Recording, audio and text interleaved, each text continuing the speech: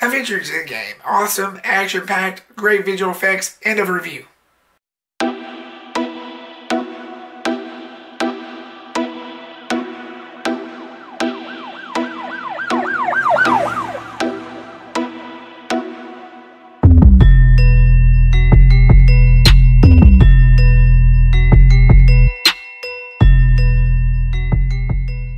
What's going on, guys? Welcome back to another Reputized video. So sorry I haven't been uploading here recently. I've just been dealing with a lot of crap in my throat. I've been getting treatment and all, and I'm not sick. It's just something I've been dealing with for a while. But enough about that. Let's get into this review. Avengers Endgame was directed by the Russo brothers. And once again stars Robert Downey Jr., Chris Evans, and so many others. So many others is in this film. Start off with the positives. I loved this movie because it was an actual continuation from Infinity War. Before they went into production of Infinity War, they were going to make two movies back to back, and before they changed it to Endgame, it was going to be called Infinity War Parts 2. But that shortly got thrown out the window, and with good reason too. And I'm glad they did, and went with Endgame instead. Infinity War, that one mainly focused on him. This one, it is the Avengers' time to shine. Basically, they spend a better portion of the film picking up the pieces, trying to make good of what happened. I realize this is going to be a hard film not to spoil, but I'm going to try my best. This film was the only MCU, was the first to actually have a runtime of 3 hours. But I think it worked because they had a lot of dialogue in it. They did have a lot of talking.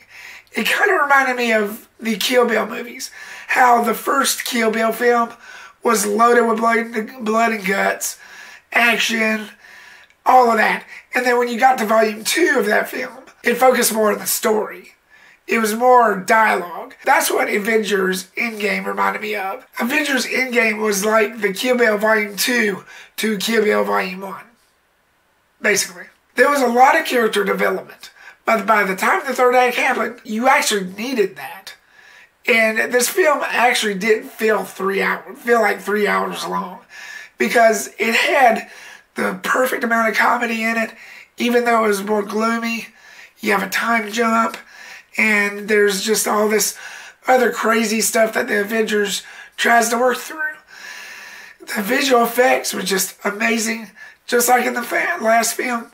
I believe ILM, Industrial Light Magic, did it, and it just looked amazing. The cinematography and the lighting. The Russo brothers' direction was just awesome. This film is supposedly the last of the Infinity Gauntlet story. Infinity Stone story. I'm sure we'll have another Spider-Man film on the way next month, I believe, or 2 months. But this film closes the chapter of something really huge, and they did it real good. They did it in a way that was just perfect. The music by Alan Silvestri was just fantastic. It really made you feel for the characters. And there's a lot of tearjerker moments. It was really unique. The acting and the editing, there's just not enough good I can say about this film. And I think you know where I'm probably going to go with the rating on this. Josh Brolin, once again, comes back as Thanos. Now, like I said at the beginning of this review, it is the Avengers' time to shine in this. Thanos already had his film, but he is still in this, and he's still a badass. And without giving too much away, I'll just leave it at that. And you have wonderful chemistry, you have wonderful character development, you have very beautiful special effects.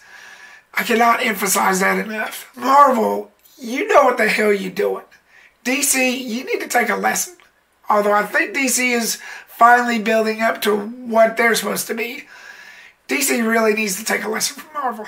The only negatives I have was there were certain scenes that they filmed that they sort of just left up in the air. And it's like the filmmakers was like, okay, let's just forget about this scene and go with this because we got so much on our plate, because they did. Watching this film, you have so much story, but not enough to confuse you. But you've got so much to watch and to focus on The filmmakers was working with a lot, was dealing with a lot.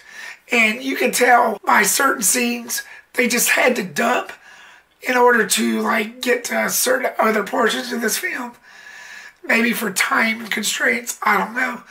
But that's the only negative I have. Everything else, right as rain. This is a film that every true Marvel comic fan will love to its core. Every Marvel comic fan's dream. This is definitely on Aces. That's for sure. And like I said, all you Marvel comic fans, yeah, you'll love it. That's all I'll say. I'm giving Avengers Endgame an A. Thank you so much, guys, for watching this video. I really do appreciate it. Like, subscribe, get reputized, share. What did you think of the film? Did you like it? Did you hate it?